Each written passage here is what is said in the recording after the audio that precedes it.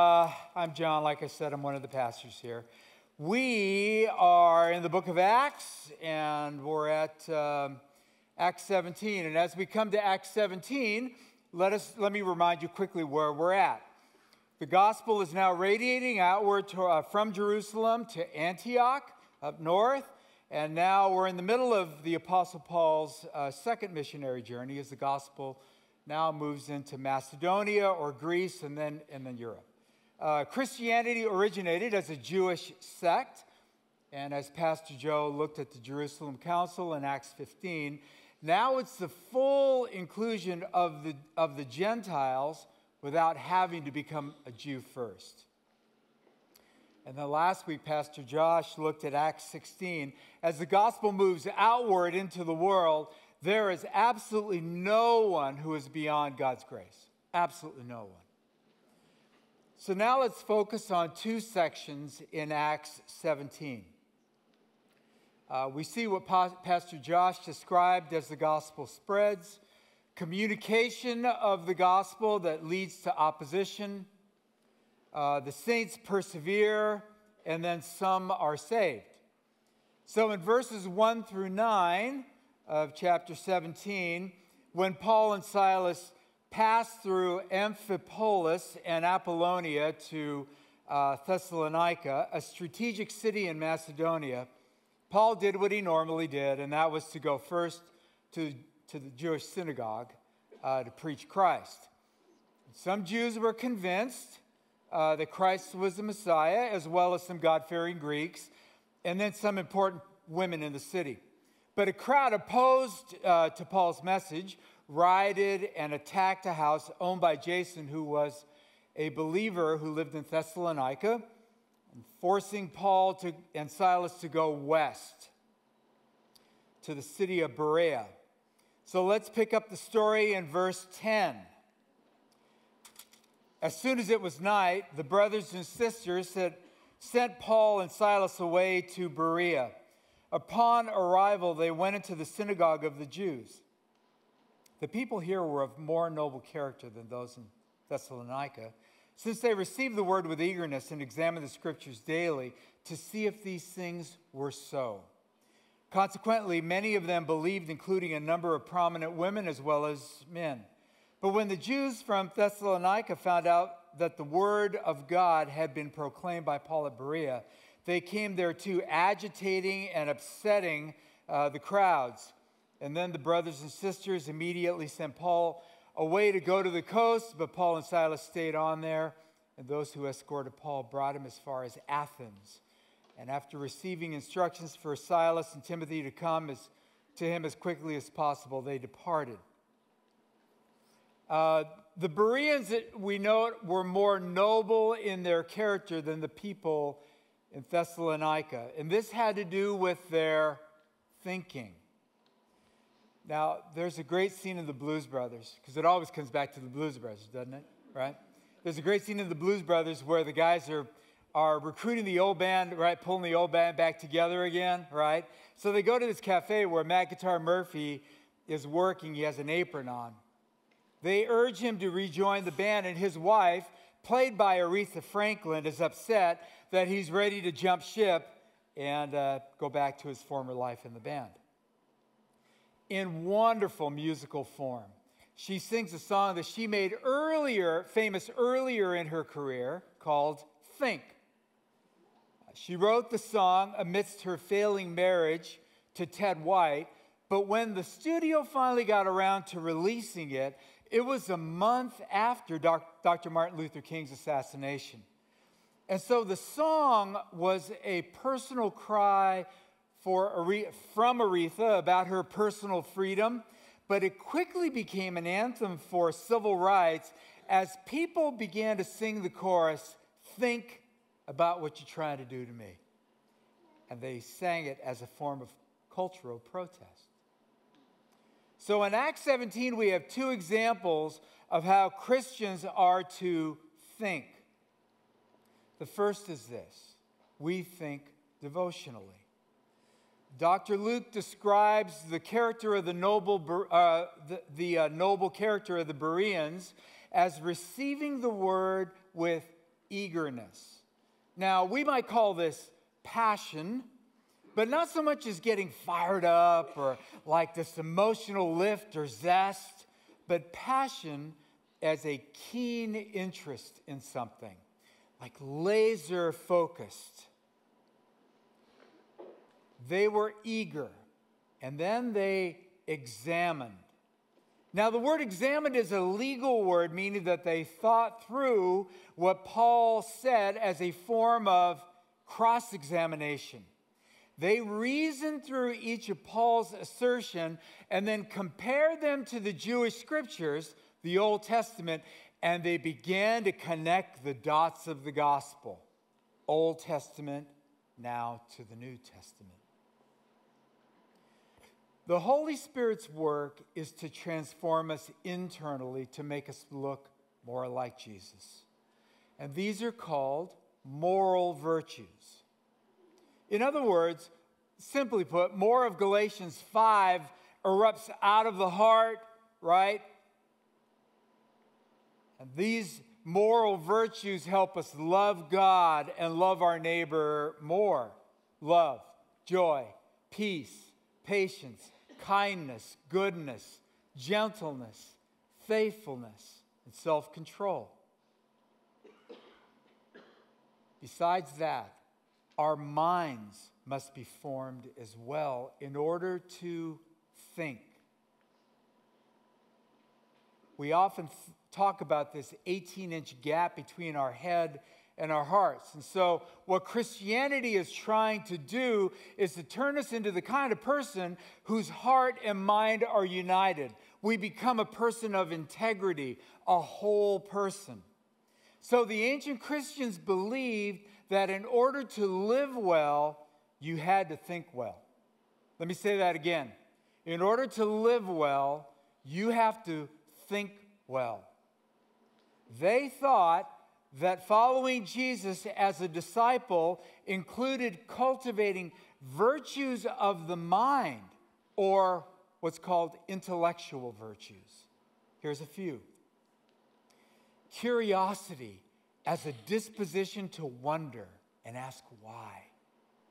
Intellectual humility as an admission that you might be wrong. Mental attentiveness, being mentally careful or thorough. Making distinctions, being fair-minded.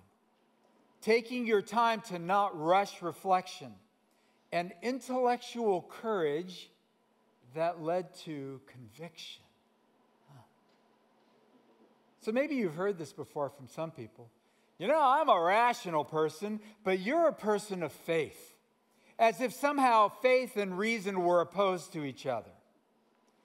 C.S. Lewis wrote in Mere Christianity that before you go to a doctor for an important operation, you find out everything you can about that doctor. You speak to your doctor and former patients. You check Google reviews. And finally, then, based on the evidence, it's reasonable then for you to have faith or trust that she's a good doctor.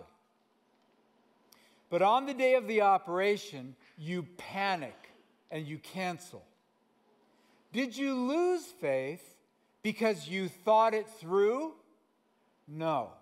You lost faith because you stopped thinking and listened only to your emotions and your fears. Faith is not opposed to reason. Faith is not opposed to reason. Lewis wrote further in Mere Christianity, faith, in the sense in which I am here using the word, is the art of holding on to things your reason has once accepted in spite of your changing moods. So the scriptures tell us repeatedly to think, to examine, to renew our minds, to reason as a part of what it means to follow Jesus. In 1 Corinthians 2:16, we are told that we've been given the mind of Christ as a gift in salvation. The Bible uses the word dianoia for mind, and it means your faculty to rationally think through. John Piper wrote, Serious thinking is a means of loving God and people. It is to reject either or thinking when it comes to head and heart, thinking and feeling, reason and faith, theology and doxology, or giving thanks to God, mental labor and the ministry of love. Piper goes on to say that thinking is the way that we put the fuel of knowledge on the fire of worship and service to the world. You get that? That thinking is the way that we put the fuel of knowledge on the fire of worship and service to the world. That's great. The problem, though, is that in our modern day, we have inherited an aversion to thinking or reasoning. For instance, what's a pat answer? A pat answer is an assertion that lacks any substance or doesn't make good distinctions. It's simply an assertion of truth. For example, the statement, "Good people go to heaven." That's a pat answer because people don't have to think about what they mean by good. What does it mean to be good? We get pat answers and we give them to others to avoid thinking. So a person that I'm indebted to, a dear friend, J.P. Moreland, calls this anti-intellectualism. He wrote, "Anti-intellectualism has spawned an irrelevant gospel. Today, we share the gospel primarily as a means of addressing felt needs." Now, what JP means is this, is that our emotional life is valuable, but it's come at the cost of dumbing down the historic Christian faith. JP says that this has left the church anemic because if people don't think through what the Bible says, then guess what? The culture is going to fill the empty space by offering pat answers. So let me anticipate two objections. First is this. Doesn't the Bible in 1 Corinthians 8:1 tell us that knowledge puffs up? In other words, doesn't gaining knowledge make a person prideful? Yes, it does. It can and it does. And unfortunately, I've seen it in me and I've seen it in others. And it's ugly. It's ugly. Paul is not saying that all knowledge puffs up, but he's warning against an attitude toward knowledge as a way to gain power or inflate one's ego. This kind of arrogance has no place in the church. None at all. Well, what about Colossians 2:8, warning us not to be taken captive through hollow and deceptive philosophy that depends on worldly or human traditions and principles rather than on Christ? Again, it's not philosophy per se, but rather hollow or deceptive philosophy based on worldly traditions and principles rather than on Christ himself. Good philosophy that serves theology is important because it helps us root out bad philosophy, which infects so much of our modern culture today. So hear me well. I am not saying that everybody has to be a good Bible scholar or a philosopher, or that everybody has to be like Paul when he's talking about to the Greeks about all these idols in Athens, right? However, all of us can begin to think well about the Word of God. Do you have the passion of the Bereans when it comes to thinking and learning and grasping not only how accessible the gospel is, but how deep the gospel goes? Do you realize that you're going to spend the rest of your life understanding just how nuanced and complex and beautiful the gospel truly is? That takes thinking. So as an example, let's take Paul's prayer for the Ephesian church in Ephesians 3:16 through 19, we read this. Paul writes, in part, to comprehend the length, the width, the height, the depth of God's love. That word comprehend is the same word that's used when Peter in Acts 10 saw God pouring out his Spirit on the Gentiles. It's this. It's like, Peter, think through the implications of this. And so here's how you might start. Take a short passage of the Bible and read it slowly 3 times. Do not start in Leviticus. Don't start in Leviticus. Listen, if it's not your practice to read the Bible, start reading one of the gospel narratives, right? The gospel of Matthew, of Mark, Luke, or John, these eyewitness accounts of Jesus. Because if that's not your habit, you want to get as much of Jesus as you can. Just read as much of Jesus as you can. Or start with the New Testament or a psalm. Then, as you read it slowly 3 times, underline what strikes you or leaps out at you. Take the word length of God's love in Ephesians 3 that I just read. What does this length of God's love look like in your life?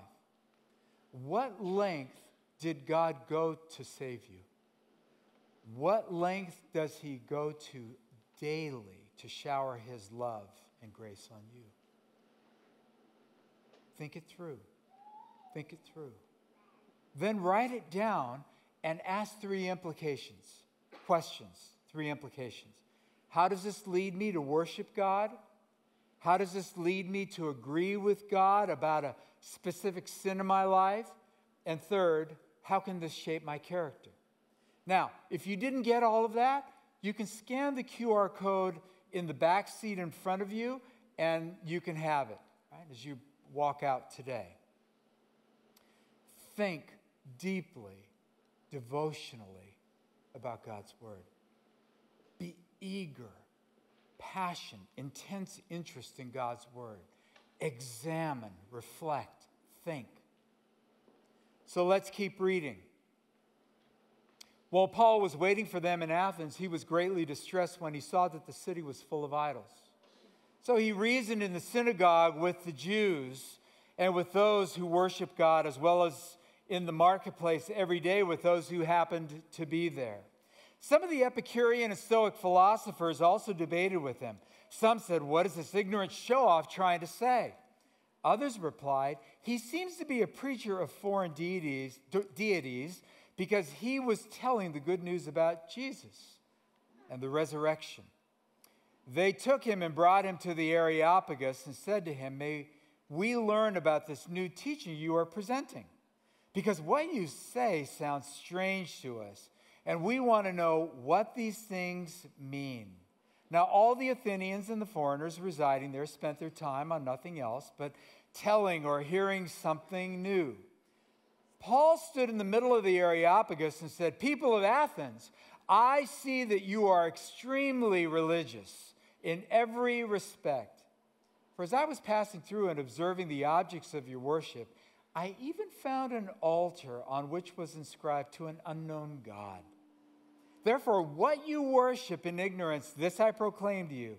The God who made the world and everything in it, he is the Lord of heaven and earth, does not live in shrines made by human hands, neither is he served by human hands, or as though he needed anything, since he himself gives everyone life and breath and all things. From one man he has made every nationality to live over the whole earth, and has determined their appointed times and the boundaries of where they live. He did this so they might seek God, and perhaps they might reach out and find him, though he is not far from each one of us. For in him we live and move and have our being, as even some of your own poets have said, for we are also his offspring.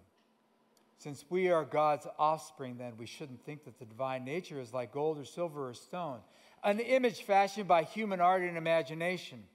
Therefore, having overlooked the times of ignorance, God now commands all people everywhere to repent, because he has set a day when he is going to judge the world in righteousness by the man he has appointed. He has provided proof of this to everyone by raising him from the dead. When they heard about the resurrection of the dead, some began to ridicule him, but others said, "We'd like to hear from you again about this." So Paul left their presence. However, some people joined him and believed, including Dionysius the Areopagite and a woman named Damaris and others with him. So we looked at Acts 17 this past summer, so let me refer to you that if you want to hear more of the story in Acts 17 about Paul at the Areopagus, there's a sermon titled, "Is Christianity True?" Let me simply point out a few things from Paul's perspective. Just as Christianity means that we have to think devotionally, it also means that we have to think evangelistically as we rub shoulders with people who aren't Christian. When Paul came to Athens, as was his practice, he first went to the Jewish synagogue. But then we read that every day he also went to the marketplace, the Greek agora, which was the center of life in Athens. Finance, education, art, government. It was a place where people gathered to talk about the latest news or philosophy, as Athens was still the center of culture despite being ruled by the Romans. So Paul began to reason with the Jews at Mars Hill, the Areopagus, who eventually took him to the Areopagus Council, made up of cultural and intellectual elites. We read both Stoics and Epicureans. Now, all you need to know today about these groups is they had different outlooks on life, the gods, people. The fact of history is this: when Christianity grew, Stoicism and Epicureanism, even the pantheon of the Roman gods, vanished because people increasingly found these ways of thinking implausible, because it left them with too many holes that they had to account for. The sociologist Peter Berger coined a phrase, plausibility structures. That is, the practices, institutions, and assumptions in a society that nudge those living in it to consider certain beliefs as plausible and others as implausible. It's the story or narrative that people tell each other about what's plausible or believable. So if you visit Rome or Athens today, you stand there and marvel at how old it is. But it starts to sink in how radical this change was as people understood how unsatisfying and inconsistent, how implausible these philosophies and the gods really were. In Peter Berger's words, they became implausible. When Paul arrived in Athens, we read that he saw. Now, if Luke wanted to say that he just saw with his eyes, he could have used the Greek word blepo. Instead, Luke uses the word theoreo, meaning Paul theorized in his mind to see something underneath. And then he reasoned with them. That word reason means to dialogue or to ask thought-provoking questions, just like the Greek philosopher Socrates did. He didn't start by saying this confrontationally, "You bunch of dumb, wicked sinners." Like Paul, our approach should be thoughtful, theorizing what's underneath, what drives them. So our role in evangelism is often first asking questions to help people uncover these stories that they tell themselves about God, about themselves, about others, and life itself. and then to begin to explore any inconsistencies that arise. Just give you a quick example. One of the reasons I think why some people get really mad about Christianity and just walk away, even though they don't know it, or maybe are unwilling to admit it, is that they had a really hard experience in church. Like it was ugly, and it left a scar, right? And so sometimes when we talk to people who are belligerently against Christianity, sometimes just asking questions like, so what was your religious upbringing like? And if it comes out, the story comes out, just agreeing and saying, oh, I could see. So tell me, what did that make you feel like when you... And we just begin to talk with people and meet with them where they're at. But these are the stories that drive people. And because of that, their plausibility structure doesn't allow them to believe that Christianity could be plausible. It's implausible, not because of anything to do with Jesus, but only because of what they experienced in tremendous hurt through a church experience. Okay. Paul then offers a savvy observation. He says this, I see that you are quite religious. As he noticed an idol to an unknown God. As if the Greeks were trying to cover all their bases, right? And they threw in a God to worship, just in case we missed one. Christopher Watkin writes, we might say in our modern secular time today, people of modernity or modern times, I see that in every way you think of yourself as very irreligious, but your irreligion is very Christian. Meaning this, you think of yourself as being somebody who's not shackled by, right, this like Christianity thing, right? So you think of yourself as irreligious, but your irreligion is more Christian than you realize. Watkin goes on to say this, that this is the great contradiction because while people treat Christianity coldly or antagonistically, they are unaware or unwilling to admit that they rely on it every day of their lives in their ethics and in their relationships. In other words, people can bag on Christianity publicly, but the truth is everybody is relying on it daily to determine their ethics and determine their relationships. Let me give you an example. John Somerville is a professor who had a class of students who were, just like young people at college, right? Just very negative about Christianity. What these students didn't understand was how much their lives had been shaped by it and continued to be shaped by it. He offered this thought experiment.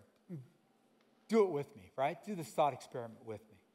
Imagine you see a little old lady coming down the street at night, and she's carrying a great big purse under her arm. And it occurs to you that she's tiny and old, and it would be incredibly easy for you to knock her over, right? Knock her down and grab her purse. But you don't. Why not? Well, Somerville said there are two approaches. The first one is this. Before Christianity came, virtually all cultures were what's known as an honor-shame culture.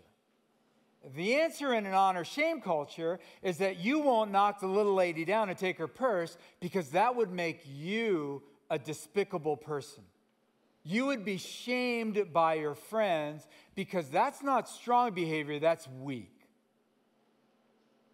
However, he added, in an honor-shame society, this approach means that you are thinking entirely of yourself, your honor, and your reputation. That's the first approach. Here's a second approach that would keep you from taking the purse. You imagine how hard it would be for her if she actually depended on that money in her purse. And you start to wonder, if I actually took the purse, knocked her down, if I mugged her, what would happen to her? This is not a self-regarding ethic. You want the best for her. Now, Somerville said, class, how many of you would take the purse? Of course, nobody took the purse. But then he said, why not? What approach of the two would you use? Everybody in the class, including his most secular students, said the second approach. He told them, well, you've been changed by Christianity because the origin of that idea that you put the other person ahead of yourself rather than thinking about your own honor, where did that come from? That came from Christianity. That is Christianity's gift to the world, one of the gifts. You unknowingly rely on the Christian gift to the world every day in small and big ways. That is what Joaquin is saying is the great contradiction. As much as people are against religion today, they rely on it every day. Every day. Then Paul, similar to Romans 1, says this, you know in your heart that this unknown God has to be big. I mean, even your own poets tell the story. You know this. He's a God who created everything.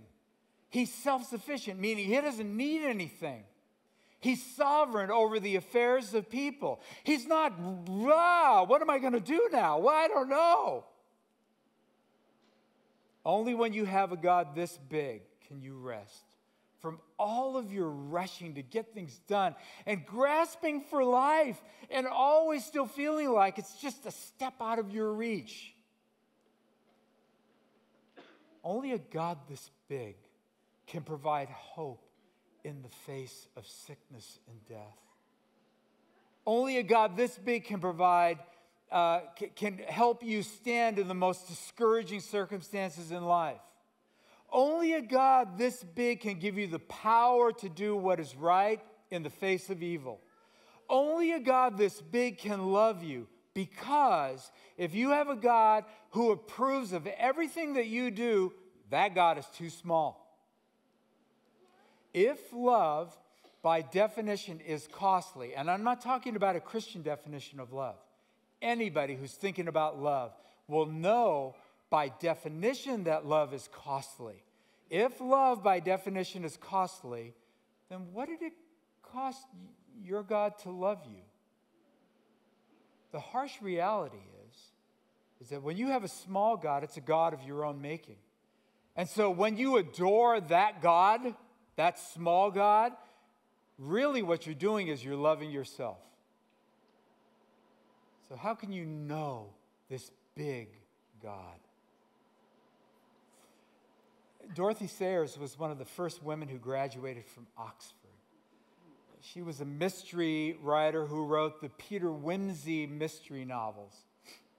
Peter was a great character, right? He was this aristocrat who solved murder mysteries, but he was also unmarried. At one point in the Wimsey series, a woman character, a female character, suddenly showed up named Harriet Vane. She also was a mystery writer who also went to Oxford. Peter and Harriet fell in love, and they got married. Now, readers, as they were reading the Peter Wimsey mystery novels, as they look back on it, they realized this, that Dorothy Sayers saw Peter as lonely. And so she wrote herself into her own stories so that she could rescue Peter. They would fall in love and live happily ever after. As romantic as that sounds, that is exactly what the Bible actually says happened in history. God looked down on the world that he created. And we have made such a mess of things in ourselves. He saw us sinking further and further into the mire of darkness and death. When Paul saw all the idols in Athens, he was distressed. Now, distress doesn't mean that Paul was mad and angry. Distress is a complex word. It means to be torn with strong contradictory feelings. The word is most associated in the Old Testament to describe how God felt when he saw his people worshiping foreign idols. It's a godlike jealousy in the best sense of jealousy that's full of love for people who he created, who are bent on destroying themselves. And yet, because of his eternal love for us, he wrote himself into the story. I love you too much to let you destroy yourself, so I'm coming to rescue you. Jesus went to the cross to die for us, and then he rose again on the third day. And when you see that God has always been a part of that story, your story, and what he did to rescue you through Christ's work, that's the beginning of knowing him personally. Think that through. What does that mean in my life?